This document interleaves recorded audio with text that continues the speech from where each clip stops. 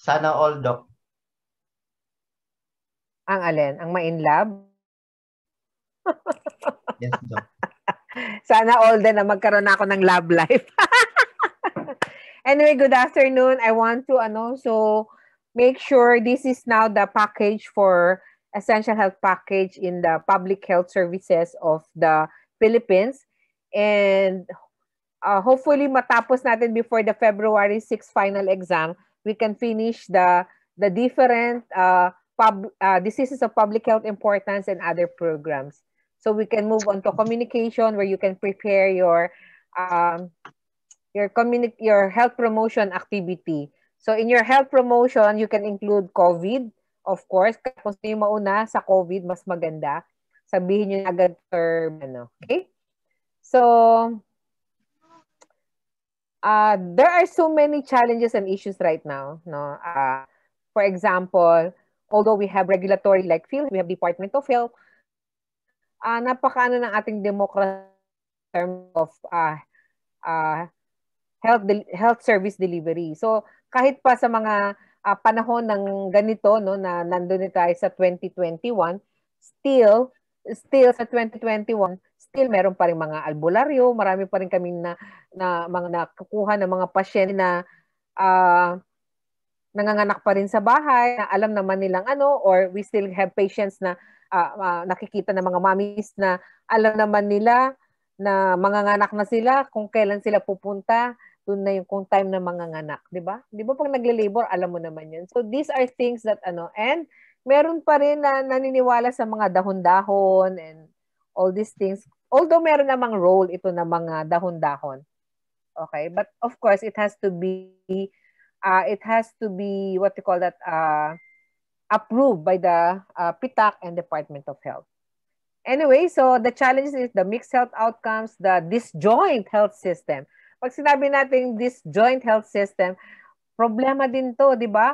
From the later, na-discuss na natin ito more or less sa mga reports nyo and other things na even in what is happening right now in America, no? Ang kanilang disjoints are the ano bang nadi-disjoint sa kanila? Yung kanilang president and I don't know why they are so angry with Trump, no? So the disjoint health system, kahit pa sabihin mo because of the what they call this, devolution of services, diba, dami na ngayon nagsabi, we will allocate 300 million for the vaccine. Parañaque, 1 billion. Quezon City, 700 million, no? And then naglabas yung Department of Health na hindi pwedeng bibigyan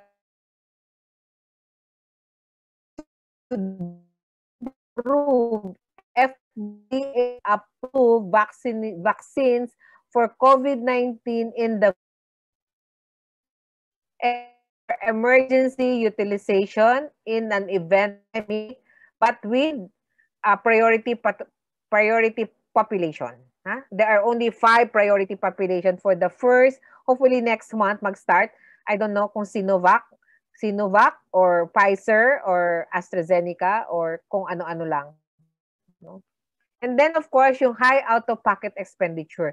Kahit na marami kami, no, yung mga nagpa-positive, they still wanted to be under our LGU kasi or EBRMC, meron kaming isang pasyente na rich pero sa ICU 400,000, ang binayad lang niya sa EBRMC 80,000. You see the difference on that. Okay. Sabi niya, Doc, hindi ako mamamatay sa COVID, mamamatay ako sa COVID. If your video is kikita ko kayo. Okay? So, since the time immemorial, since the time I enter the government service, since this is my 18th year in the government service, we always wanted better health outcomes. Anong sinabi natin na better health outcomes? Makikita natin yan later. A more responsive health more responsive health system na pakiramdam mo, pag nandun ka sa St. Luke's, ganun din ang masok ka sa Tacloban City Hospital or sa EVRMC. Wow naman, di ba? and a more equitable healthcare financing. So yung tatlong ito will be up to the time that you will take the board exam. This is the goal of the Philippine health system. We want to see not only in diseases that of public health importance, but also the non-communicable diseases, which I will explain later. So, our package is Formula 1 Plus for Health. 4 in financing, service delivery, regulatory, and governance. This is very important slide, although isang ano lang siya. But this Formula 1, hindi pala only, Formula 1, no? Plus for Health, is under dyan, dapat financing, service delivery, regulatory, governance. Under dyan is the performance accountability of all the strategic goals na yan. Financing, service delivery, regulatory, and governance. So, ibig sabihin, there is performance accountability in each of these strategies. Pero, our goal right now in this session is on the service delivery. Okay. So, when we say better health outcomes, no, sa ngayon, may pirma ko ng death certificate. Although meron umaabot ng 93, may umaabot na ano, based on the we want to increase the average life expectancy from 70 to 72. Meron ngayon na 29, ba? Ang taas na ng blood pressure, mataas na yung uric acid, mataas na masyado yung in terms of yun yung nakakamatay, hindi lamang non-communicable, and later ito na mga road traffic injuries and even suicide. Okay? The next important indicator number 2 is the maternal mortality ratio. 114 for every 100,000 live births. Sa pinapanganak, i-move mo siya. For every 10,000 na ipinapanganak sa isang taon, 11 doon ay namamatay dahil sa panganak. Tapos,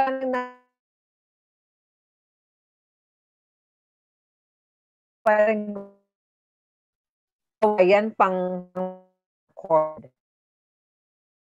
So, for the infant mortality rate, which I have mentioned, very sensitive indicator, from 23 to 15. Tignan nyo yung mga target. We want the kailangan 50. I'm sure, because Tacloban is the center ng mga hospital, ang taas ng ating infant mortality rate lately.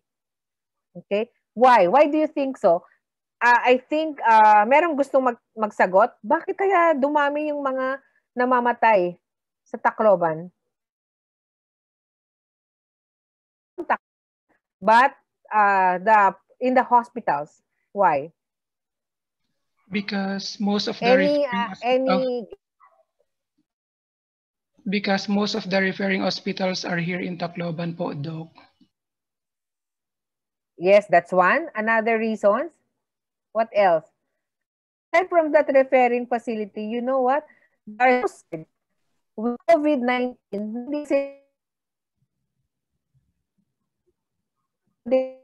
so what they did, kung kailan na lang, masama na yung pakiramdam, doon na pupunta sa, kaya, I received a lot, I signed a lot of death certificate na death on arrival. Sa sobrang takot sa COVID, natakot sa COVID, hindi natakot sa alta presyon, sa asthma, sa kasi takot mag-COVID. That's why you as an advocate, I want to see a better health outcomes because of the health promotion. No? Thank you, Dr. Santos. Next is the premature mortality attributed to cardiovascular diseases, cancer, diabetes, and chronic respiratory diseases. So in our here, yun yung ating apat na titingnan. Kaya ito yung iisipin nyo ng mga diseases na gusto nyo i-present sa yung communication. Kasi ito yung mga important. Cardiovascular diseases, cancer, diabetes, and chronic respiratory diseases. Sa dami-dami ngayon nagkakaroon na ng shift, no? Na hindi ka dapat mamatay, bigla ka na lang namamatay kasi siguro lahat ngayon puro food panda na, no? Wala nang mga batang hindi na kumakain ng gulay. So sa mga first year medicine, maraming hindi kumakain ng gulay. No? Ha? Hindi kumakain ng gulay. Tapos dito rin sa Tacloban, makurigihap ang gulay.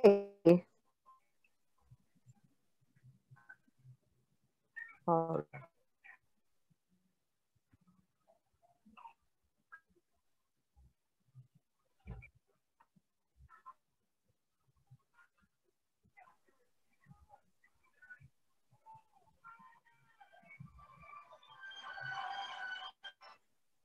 Hello? Sandali. Hello? Who's this? Yeah. Yeah, sorry. Bakit iba na naman number mo?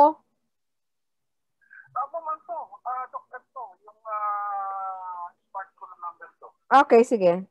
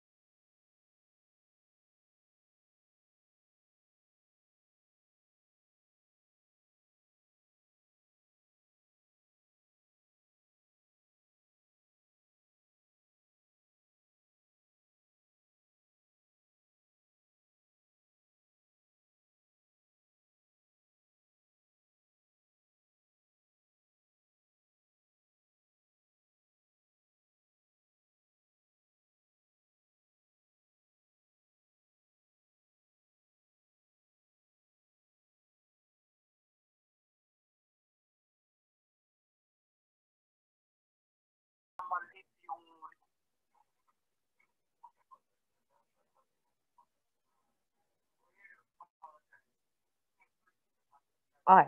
So, asan ako? TB incidence from 434 to 427 of stunting among under 5 children. Which one is the chronic malnutrition? Stunting or ano? No, stunting is more of what? Wasting or stunting?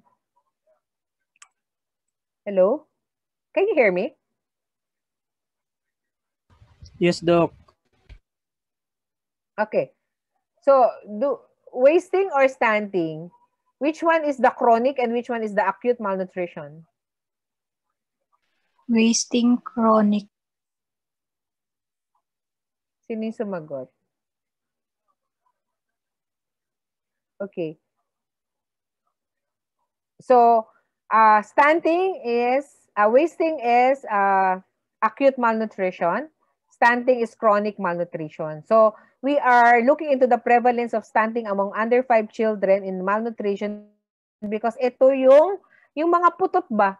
Ito kasi yung mayroong challenge sa not only on the height but especially on the intelligence and absorption capacity sa karamihan ng mga dropouts, hindi naman mga putot na dahil genetic because of stunting.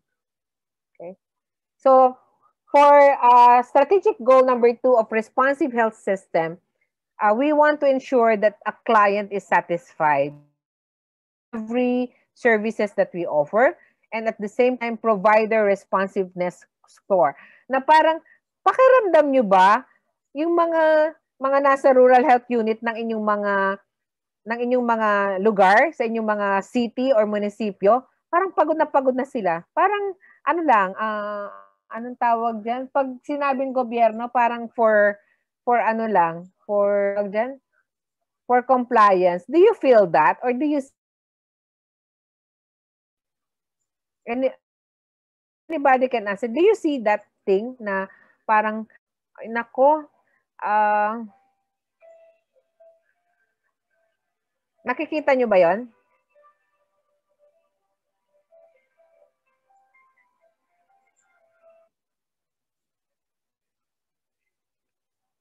Hello? Yes, Hello? Doc. Hello? Yeah, oo. Busy ka? Yeah, may klase ako. Tawagan kita. Okay, sige. Later, Bye. okay. So, nakikita nyo ba yon sa mga if not health facilities, sa mga government facilities that parang people are I mean, service provider are not responsive. 'Di ba? Palaging makaka-receive ka na lang sa 888 na nag-apply ng ganito, pinahintay na ganitong katagal na oras, something like that. Do you agree? Yes, Doc. Kakalungkot, 'di ba? Pero meron namang improvement, may mga online na, mabilis na.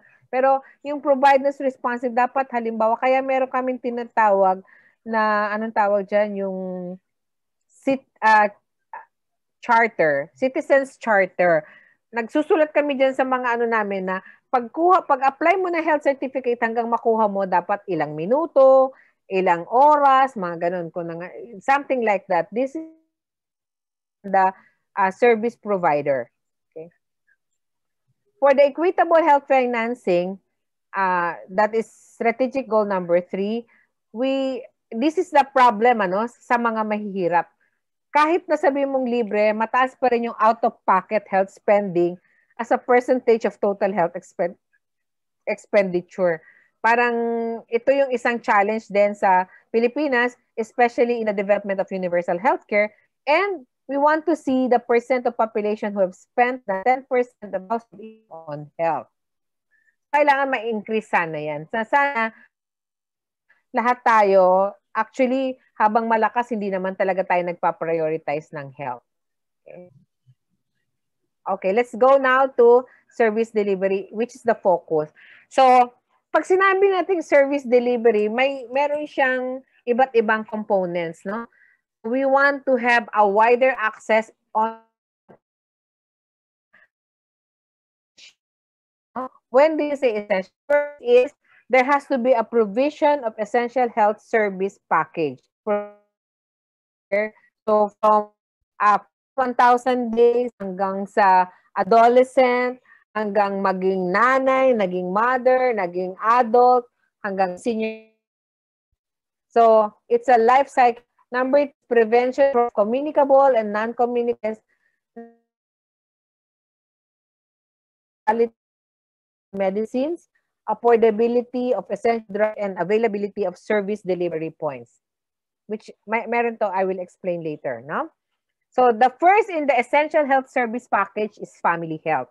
Under the family health is maternal health. Under that, nandun yung ating Responsible Parenthood and Reproductive Health Care Act of 2012. So tinitingnan, hindi na ngayon tinitingnan nyo sa contraceptive prevalence rate. Kung ilan ang magkakaroon ng access sa mga contraceptions, no? And tinitignan din natin yung family planning. Katulad ng ito nagkaroon ng COVID, no? Marami ang nabuntis kasi marami naka-quarantine tsaka naka-isolate. So tumaas yung birth rate. Okay?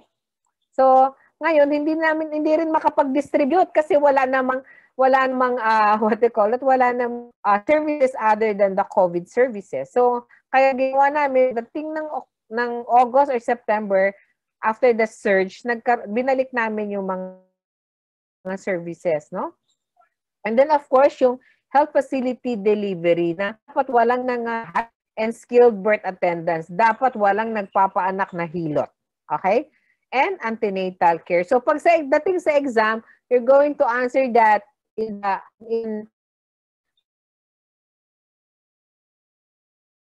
the traditional birth attendance is included as a skilled birth. Kahit pa may training ito ng mga hilot, they are part of the health system. My question so far, after the maternal care is the neonatal and infant health.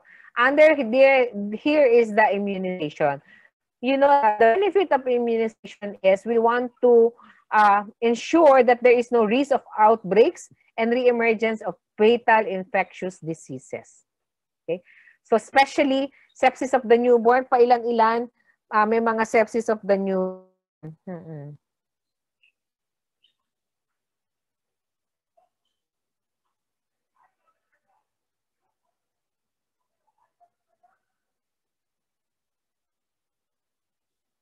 Yes, malakas siya.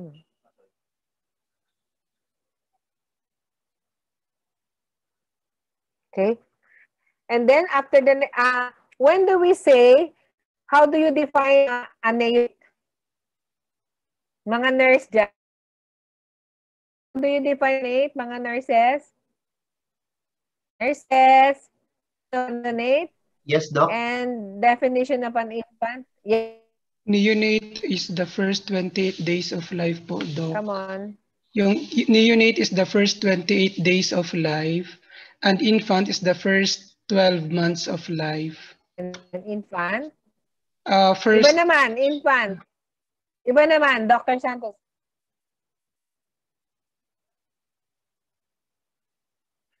Paano mo matatawag na infant?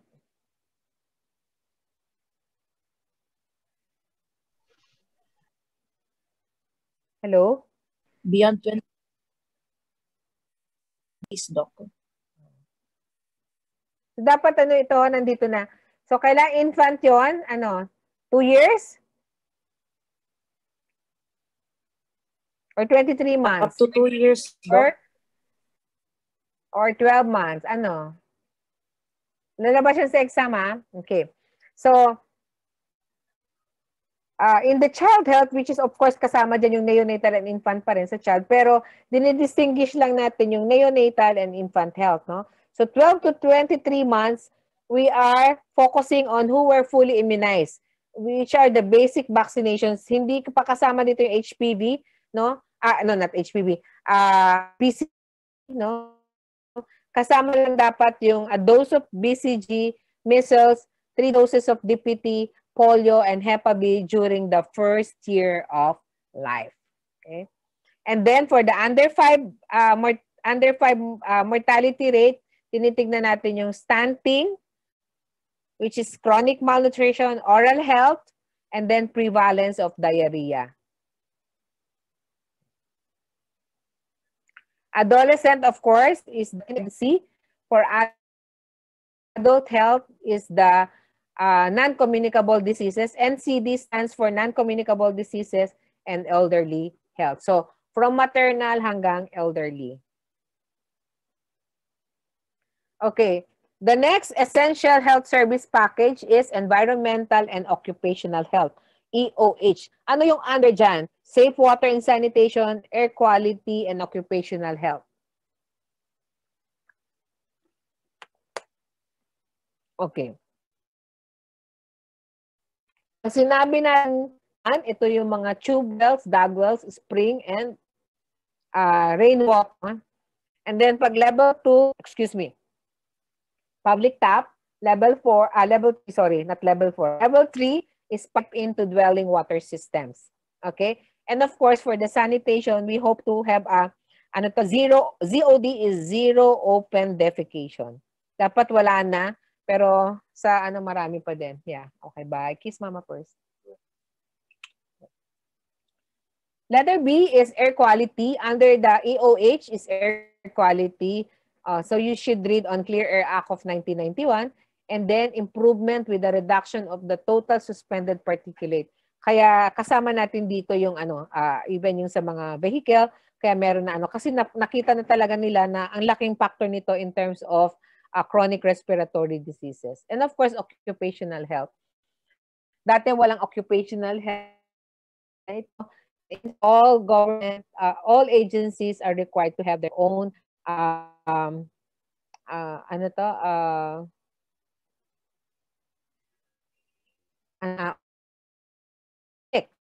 clinic.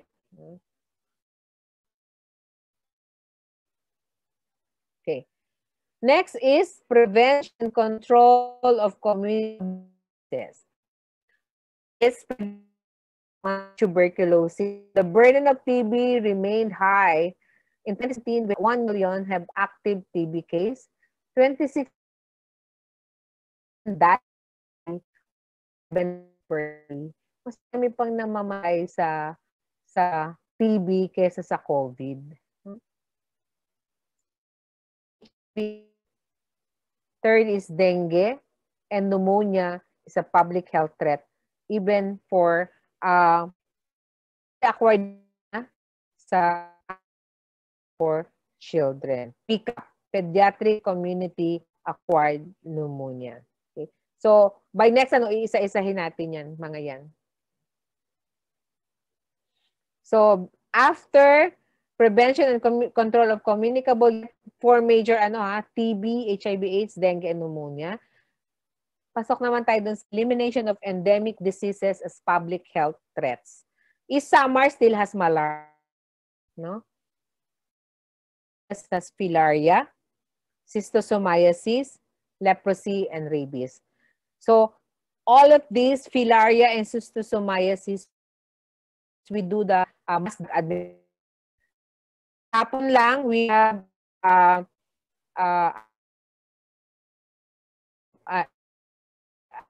I forgot the barangay, Hansen's disease, admitted at St. Paul's. Okay? And of course, rabies. So rabies is all throughout an endemic disease. Okay. Next is prevention and control of emerging and re-emerging infectious diseases. Sama dito, the factors are tourism, kaya nga bakit may mga travel restrictions, merong mga sinasara yung mga quarantine control point because of this, because of emerging and re-emerging infectious diseases, rapid urbanization, climate change, and weak surveillance systems. And of course, nandiyan yung COVID-19, MERS-CoV, Ebola, and Zika virus. So the MERS-CoV and even SARS, kasama dyan ang SARS, COVID-19, are all coronaviruses. And of course, Ebola and Zika. Any questions so far?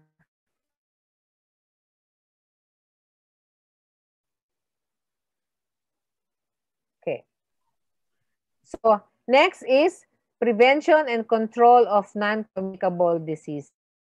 So lifestyle-related non-communicable diseases, ang tawag na dyan is LRNCD, no? Are diseases with common risk factors largely associated to unhealthy lifestyle such as 4 yan palagi. Unhealthy diet because some fat, sugar, salt, and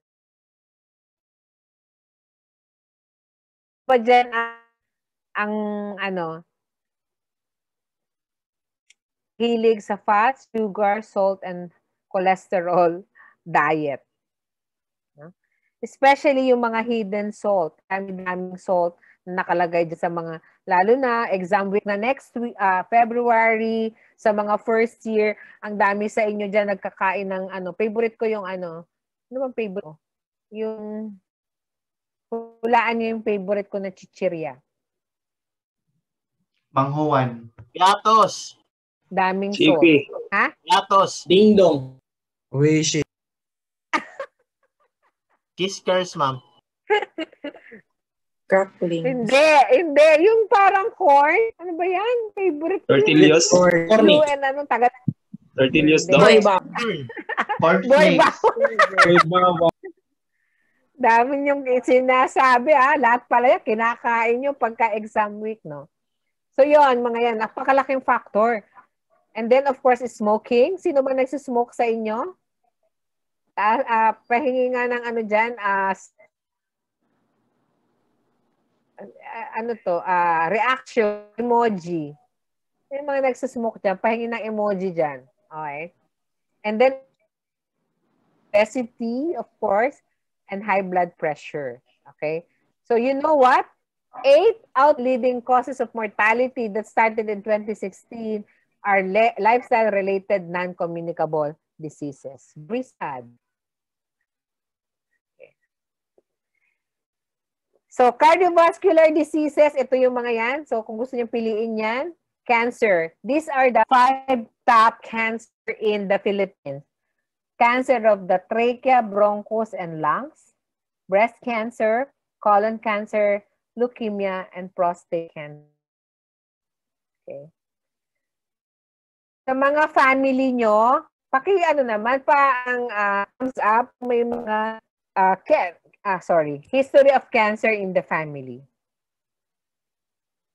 Paki-react ng thumbs up. Tingnan ko lang. I just want to see.